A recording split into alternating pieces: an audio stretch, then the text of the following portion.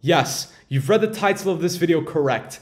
Is Bitcoin going to $1 million within the next 90 days? Well, I personally don't think this is possible. However, the former CTO of Coinbase and former general partner at Andreessen Horowitz, which is one of the biggest venture capital funds in the world that focuses on crypto as well, thinks and bets $2 million that Bitcoin will reach $1 million within the next 90 days. Now, he does have some logic behind to his madness, and his tweet did go absolutely viral on Twitter, reaching 10.5 million views, and it's still trending under business and finance under Twitter, which is absolutely crazy. And a lot of people have said this is impossible, but I do believe he does have some logic behind his madness, which I will get into in just a second. However, in the meantime, Bitcoin has been smashing above this bull flag that had been forming in the last couple of hours, and we are currently just under $28,000, but we are at a very, very critical level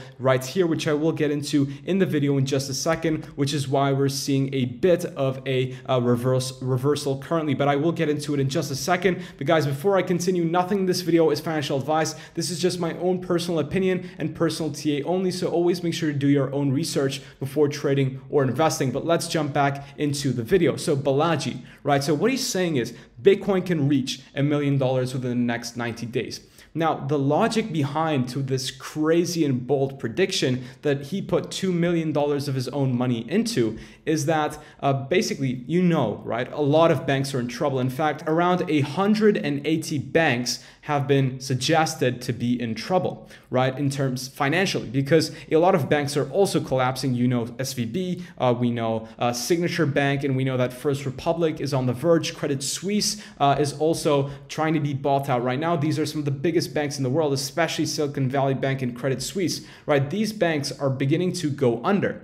And as these banks began to go under, Bitcoin saw this massive rally that we've had in the last couple of days. It's been crazy. Bitcoin has been going from literally $19,500 to all the way to $28,000, which we're heading towards right now. And this is absolutely crazy because the dollar has been losing value and banks collapsing has strung fear to a lot of people, right? But he does share a lot of insightful information, which is why I definitely recommend reading this entire thread because there is some pretty interesting stuff. But basically, because last year, no one expected the interest rates to increase this much at this rapid pace. In fact, a lot of banks didn't expect this. Therefore, they had a lot of short-term treasury bonds, which people's money was in store because, of course, no bank has one-to-one reserves of anyone's money. They take that money and invest it to make their own money, right? So a lot of banks had their money in short-term treasury bonds, which lost a huge sum of value when the interest rates began to increase.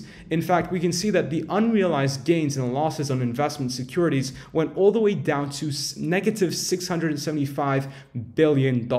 Now, this is absolutely crazy. And when this happened, right, and people began to want to withdraw their money, banks had lost a lot of that money.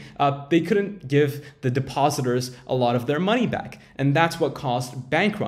And when more and more bank runs happen, right, then, you see something incredibly crazy, which is an entire financial system that breaks down. Now, when a financial system breaks down, what do we have to solve this? In 2008, we had nothing to solve this. In fact, Bitcoin was created after 2008 to solve a problem like this if it ever to have happened again, and it looks like it is. Well, now we have Bitcoin, right? So Bitcoin can solve the situation. If more banks begin to collapse, which it's rumored to be, then Bitcoin is here to save the entire situation. So that is why he's given a very, very bold prediction that in the next 90 days, Bitcoin can hit $1 million, given that institutions, countries begin to adapt Bitcoin at a faster rate. And he said that bank runs they don't exist, and then one moment later they happen. So this is what he's suggesting will happen too. At a very short and very quick period of time, everyone will be switching to Bitcoin, and that's what he's suggesting. And look, It's not impossible, right? It's not impossible, but it would be an incredible sight if it happened. And then yes, Bitcoin can potentially grow a lot of adoption, as even in the last couple of days, it has been growing because of the banks starting to collapse as well, right? So it is possible, and I do recommend reading some of his theories, although I did summarize it, I believe, the key points that he's mentioned. So I do recommend checking out this thread, which I will leave in the link in the description below. But coming back to Bitcoin, well, Bitcoin was forming this beautiful bull flag, which we broke towards the upside. However, on the daily chart, we can see that Bitcoin is forming something called a right-angled ascending broadening wedge, right? That is a huge name for a pattern, actually, and I will show you the textbook pattern also. So this is what it looks like. Now, in terms of bullishness and bearishness, it is a bit of a 50-50 pattern, but it can break both ways. However, it's known that if it breaks towards the upside, it usually breaks towards the height of where it's broken from. But if it breaks towards the downside, it breaks the half of the height from where it breaks from. So given that, if we measure the height of where it could possibly break right now and is breaking, then we just put it to the place where it's breaking above, and that gives us a target of $34,790, which would be absolutely crazy. But personally, I want to get above 29,000 first before I open a trade on that, because at $29,155 and within that range, we can see a lot of backtests to the price of Bitcoin through the last couple of months and years within the last cycles, right? And if I jump into the weekly chart, we can see that, yes, Bitcoin has had multiple retests to that line, and it is very, very important resistance for Bitcoin to get above. However, Bitcoin reaching $34,790, yes, there's also a lot of price movement at that level too, so that is a nice target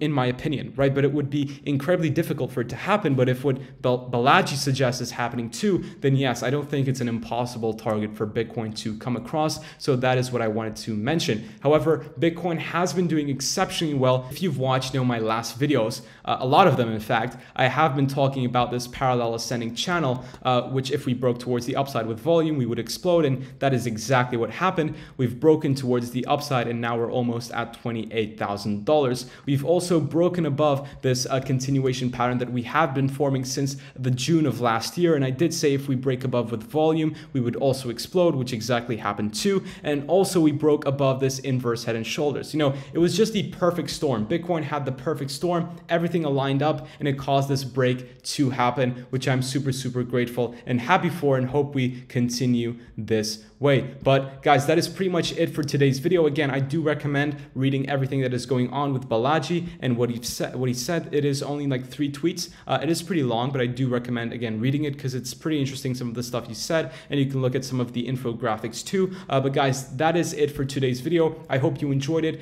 So make sure to leave a like and subscribe if you haven't already. But guys, take care, and I'll see you guys in the next video, hopefully tomorrow. So take care, guys, and bye-bye.